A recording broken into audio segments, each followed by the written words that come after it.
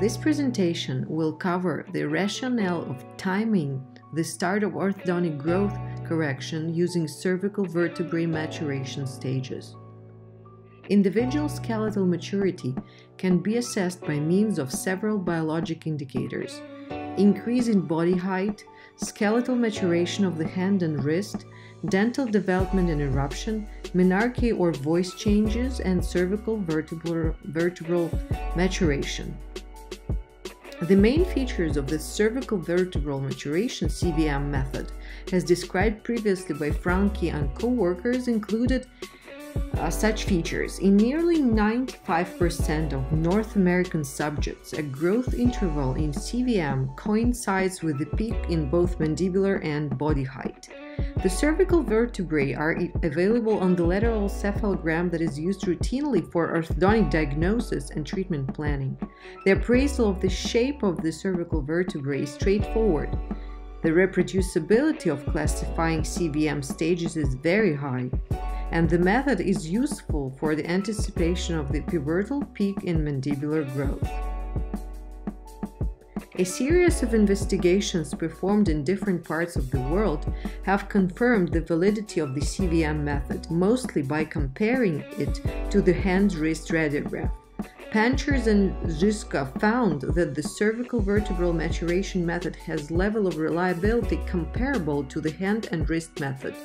By replacing hand and wrist radiograph, an additional radiograph can be avoided, thus reducing the patient's total radiation dose. This method we are talking in this video is the modified by McNamara CVM method.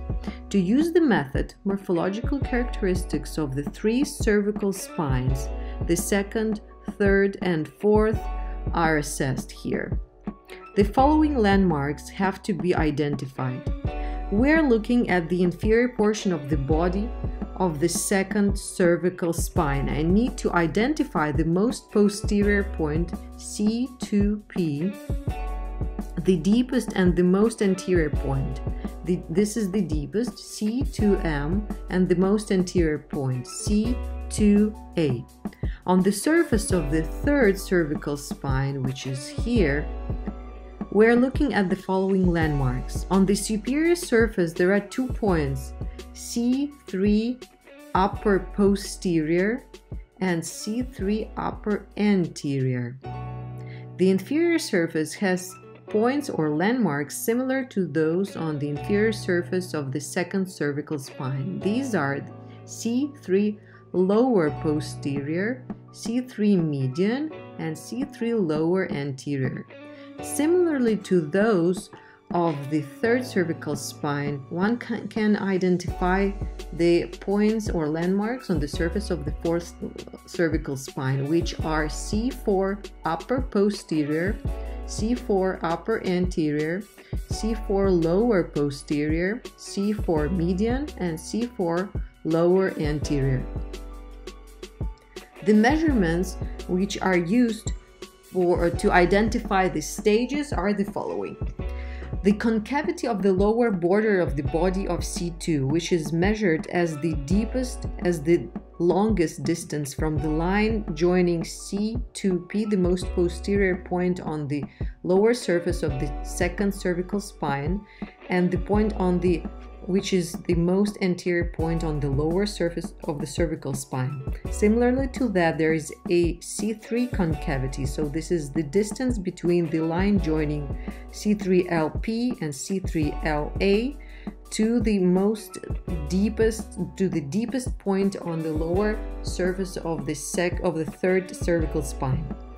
The C4 concavity is similar. This is the distance from the line joining C4LP, C4LA to the C4 median, to the deepest portion of the lower border of the fourth cervical spine.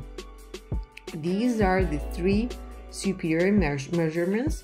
The other measurements are the ratios. So C3 bar, this is the ratio of between the length of the lower base between this measurement and the anterior height. So this measurement indicates the shape of the cervical spine. Similarly to that, there is a measurement of the fourth cervical spine, which is C4 bar. So this is the ratio between the length of the lower border of the spine to the anterior height. The two other ratios are C3 par, PAR, and C4 PAR, which are the ratios between the posterior and anterior heights of the third cervical spine and posterior and anterior heights of the fourth cervical spine. According to appearance of the cervical vertebrae, we can identify that the patient is at or close to the following stages of the cervical development. Here are the illustrations of the 6 stages of cervical development. So this is cervical stage 1. The main feature is that the lower borders of all the cervical vertebrae are flat. If we look at the lower surfaces, they all are flat. The other distinctive feature is the shape of the bodies of the third and fourth cervical vertebrae. If we look at them, we can appreciate that both are looking as trapezoid.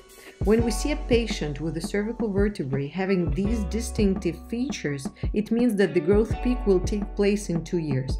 So cervical stage 1 means that the growth peak will occur in 2 years. Moving forward to cervical stage 2, the lower border of the cervical 2 starts showing a concavity. This is the distinction between the stage 1 and stage 2. The second cervical spine starts to develop a concavity on its lower surface. Stage 3, we can appreciate that the third cervical spine starts also to develop a concavity on its lower border. And we can also notice that both cervical spine 3 and 4 are still trapezoid in shape. Stage 4, concavities on the lower border are present on all of the cervical spines we're looking at. The bodies of both C3 and C4 here are rectangular horizontal, so they have changed their shape from trapezoid to rectangular horizontal. Stage 5, the concavities are present on all of them, at least one of either C3 or C4. It's still rectangular horizontal. We can see it on this diagram. And stage 6, all of them have concavities, and 2 of them or either one of them is already vertical in shape, and the other one is rectangular vertical. This is applicable to growth prediction, and if we see a patient having these features, it means that the patient has already had its growth spurt 2 years before this stage. This is the slide that reiterates the previous one, and the main takeaway is that when we see the patient in cervical stage 3, which can be named as cup flat, it means that there is a lower border which is concave. The lower border of C3 is also concave, but the lower border of the C4 is still flat. So this is cup flat. This is cervical stage 3, which indicates the peak of the growth in this individual. This cervical vertebral maturation method can be used in dentofacial orthopedics with the following guidelines. When cervical stage 1 or cervical stage 2 are detected, it means that a growth spurt will occur within a year after. Cervical stage 3 is the optimal stage to start treatment with a functional appliance. The timing of intervention, either C3 or cervical stage 4, has greater impact on the elongation of the mandible in class 2 patients than the type of appliance used. In class 3 treatment, maxillary expansion and protraction is only efficient when performed at stage 1 or 2. Why is that so? One can refer to their previous knowledge of the timing of transverse growth and vertical and sagittal growth. And if we remember that transverse growth is completed by approximately 10 to 11 years in both girls and boys, and that the sagittal growth spurt occurs at somewhere at 13 to 14 to 15 years, depends on the gender and biological features of the individual. So if we go back to that, so this is reasonable why transverse growth takes place a lot earlier than the growth spurt in sagittal direction. Skeletal effects of maxillary expansion are more evident at stages 1-2 than later, when dental velar effects predominate, and vertical deficiency of mandibular ramus can be corrected when used during the mandibular growth spurt, which occurs at cervical stage 3, cup flat. Thank you for listening to the video. Subscribe and leave your comments.